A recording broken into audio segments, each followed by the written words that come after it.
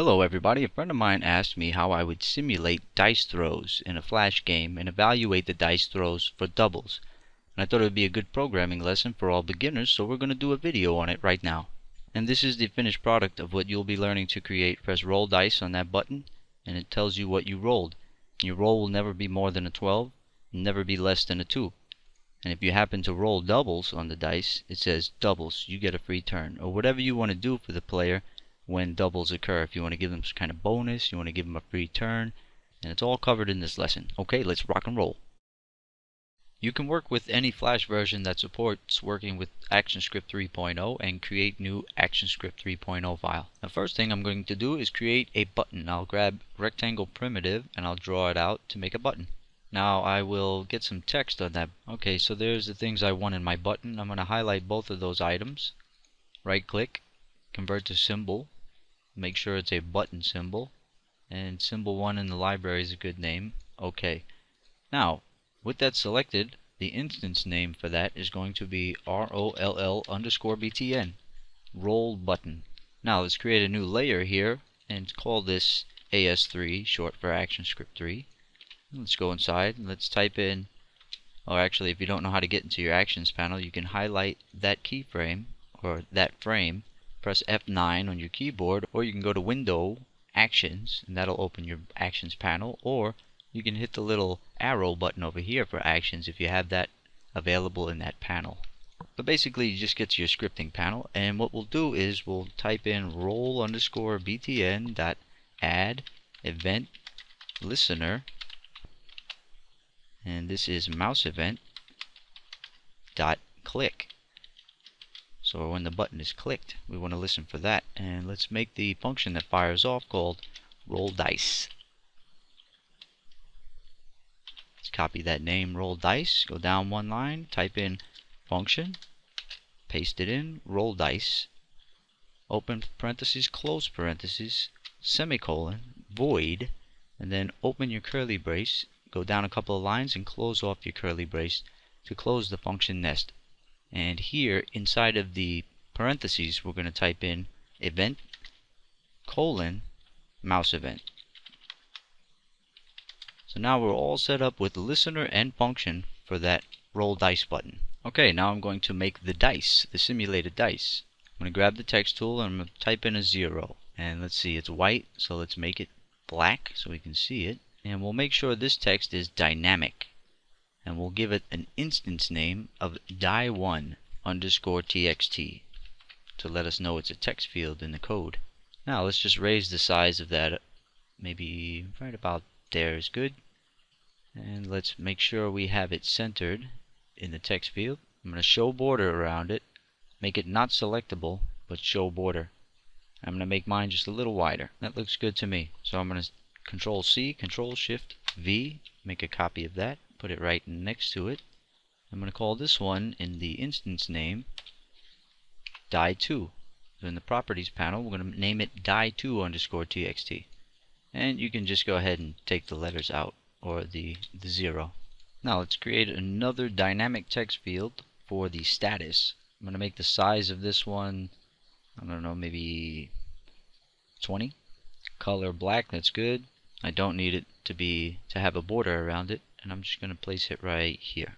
And I don't want that one to have centered text, so I'm going to make sure it's formatted to the left.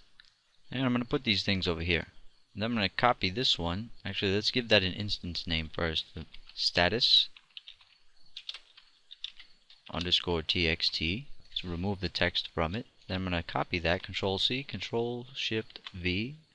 Make another dynamic text field rather. And let's give that one the name of doubles. doubles_txt, and let's make this one green.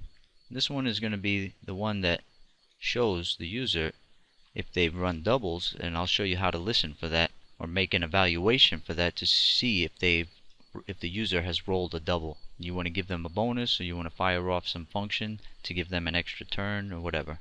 Alright, you can see I put something on my Actionscript 3 layer, which just happens to be all of these things, so I'm going to take those off. Control X. I'm going to put them on my layer 1. Control Shift V. I'm going to lock my Actionscript 3 layer so I don't accidentally put anything on there again. Okay, we have everything on stage that we need for this little simulated dice throwing application. Now we'll go into the Actionscript 3 and finish it off.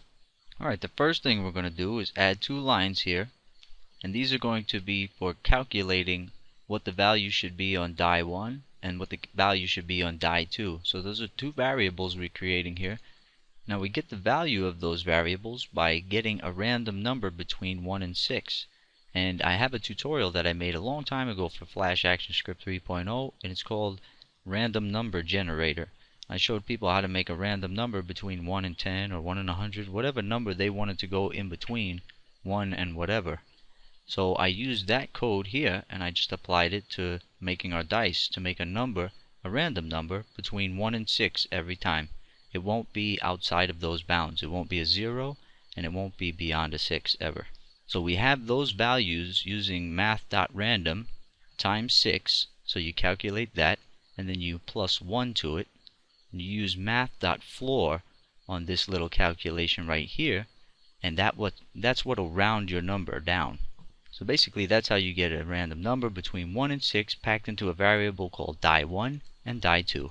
Now let's put the dice total into a variable. So let's make a new variable and call it dice total. And this is going to be type uint as well. And this is equal to die 1 plus die 2. That way you can know exactly how many spaces on your Flash game board that the user can move. Now the next line down, we're going to populate the value of die 1 into our simulated dice text field on stage. So you say die 1 underscore txt is what we named it, dot text is equal to the die 1 uint variable dot toString. So we use the dot toString method to make it a string before we place it into the text field here. I think if you tried to put this into a text field without claiming toString, like if you just put die 1 like that, the value, you'll get some Flash error when you go to export this. So you just say toString, or you see a lot of people will do something like this. They'll put in an actual string with nothing. You can put in a string like you would type in some words, but just put nothing in it and then put plus die 1, and that'll work just the same as die 1 toString. Make sense? Okay, good. Now let's just copy that line. Next line down, we're going to put die 2 text is equal to die 2 dot toString. Now the next line down, we're going to put status underscore txt, target that status text field, dot text is equal to the string of you rolled space, and then after your double quote you just put in plus the dice total, which is this variable right there. Pop it in place, put your semicolon to break that line, and now the last thing you need is an if-else condition statement. So you say if, open close parentheses, open the curly brace, go down 1 line, else, and there. Just make sure you nest it just like that. You open your curly brace and you close your curly brace, then you put else, open curly brace, close curly brace.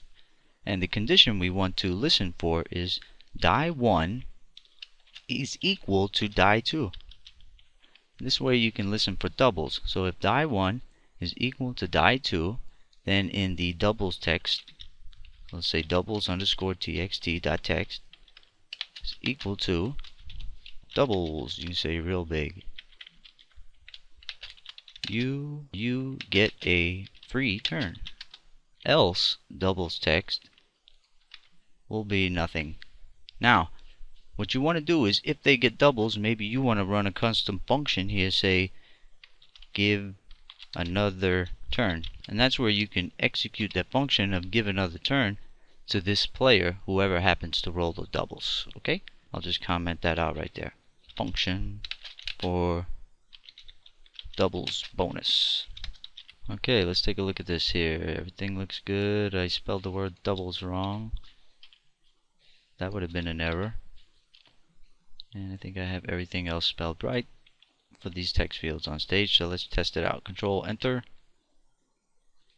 And this says the font should be embedded just because I'm in CS5 and I can embed those fonts or whatever. I gotta embed the stupid fonts. Alright, let me go back here. What am I using? Verdun. I'm going to embed Verdun. I'm going to do uppercase, lowercase, numerals, punctuation. Okay. Now let's control enter. See? Hey, look at that. First roll, I got doubles. Alright, looks like this text field's too big. So let's make this green one, the text size, maybe around 18. Control enter. Roll dice. You rolled a 9. You rolled 5. You rolled 4. You rolled 9. Let's see if I can get doubles again. And it'll never be more than a 12 and less than 2. Rest assured. There you go, I got doubles. See, you doubles, you get a free turn. So when the doubles occur on the dice, then you know that you can give the person some kind of bonus or whatever, maybe a free turn, whatever you're going to do to them with your game. Okay? But that's pretty much how it's done, buddy. And there's the little script, and I'll have this script available on the page at developphp.com. If you guys happen to type something in wrong, you know mine is typed right because I just tested it and everything. So if you have any trouble with your script, you can come and get my script from the page where this lesson will be displaying at developphp.com. And I'll also have this little flash file available just for demonstration purposes.